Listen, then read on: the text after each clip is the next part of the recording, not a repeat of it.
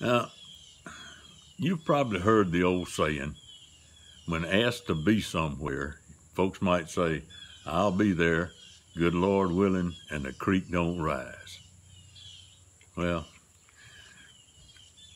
we use that saying a lot out here at Shockoe, and I always thought that it had something to do with high water in the creek that might keep me from crossing it. But some historians have a different idea about where the saying originated, and it started with a written note in the early 1800s. Now, at that time, Colonel Andrew Jackson, who was later to become President of the United States, led the U.S. in a war with the Creek Indian Nation down around the Alabama coast and the Florida Panhandle.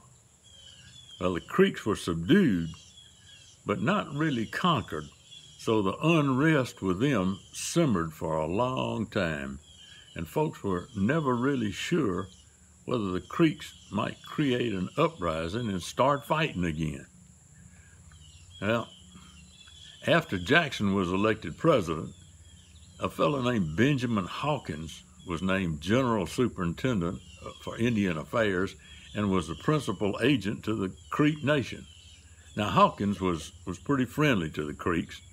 He even learned the Creek language and actually married a Creek girl. But he evidently stayed pretty nervous about the Creeks going back on the warpath. If that should happen, he wanted to stay in the vicinity to help diffuse the situation because he had such a good rapport with the Indians.